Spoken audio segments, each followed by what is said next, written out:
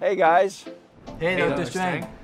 Thanks for the wonderful jersey. It's really, I'm excited to have this.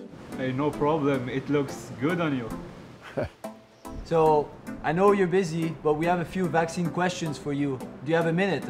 Absolutely. So, there's been a lot of information going around online, and we'd like your help to clear things up. So, I guess the first question would be, since the vaccine has not been around for a long time, how do we know it's not going to cause major side effects? So I know that these are new vaccines, but people need to know that because of a really focused global effort, we've been able to go through all the clinical trial and assessment regulatory steps that any other vaccine would go through. It's just gone through a shorter period of time. So we know that the evidence that's being presented to regulatory groups like Health Canada and then the same in other countries shows the vaccines are both safe and effective.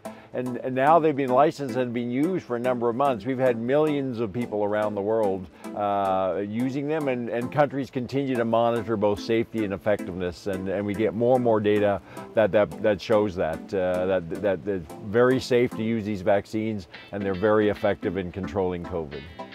Thank you, Doc, for your answer. Another question that we've seen floating around is, if you're young and healthy, why is there urgency to get the vaccine? I was just wondering because I know some people have been saying that the vaccine will leave you vulnerable to variants because it affects your antibodies.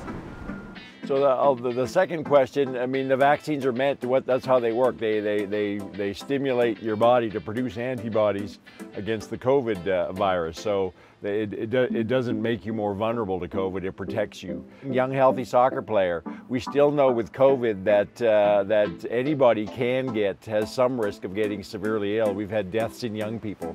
So everybody needs to take this seriously for themselves. But even more importantly, I would say that getting vaccinated protects everybody else around you, whether maybe it's your grandmother, you may have a sibling or a friend who has a medical condition that makes them more vulnerable.